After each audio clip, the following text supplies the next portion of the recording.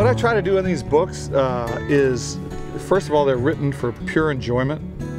I want people to have a great time reading my stories. Beautiful day, huh? So I put every bit of energy I've got onto that page every single day. And if I feel that the energy is not on the page for me, then I walk away because I know it won't be there for the reader. And you know, that's kind of the deal. I'm just trying to make these books really exciting. Tsar is about Russia, the new Russia created under Vladimir Putin.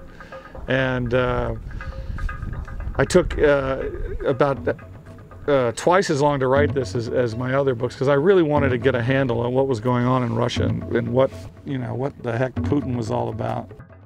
So I read a ton of biographies of Putin, did a lot of research on modern Russian politics, and then spent about a month and a half traveling inside Russia, in Moscow and St. Petersburg, all over the place.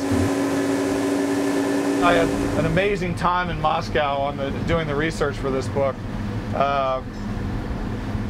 Almost got killed coming out of a restaurant by a guy in a black BMW with blacked out windows. That was pretty exciting.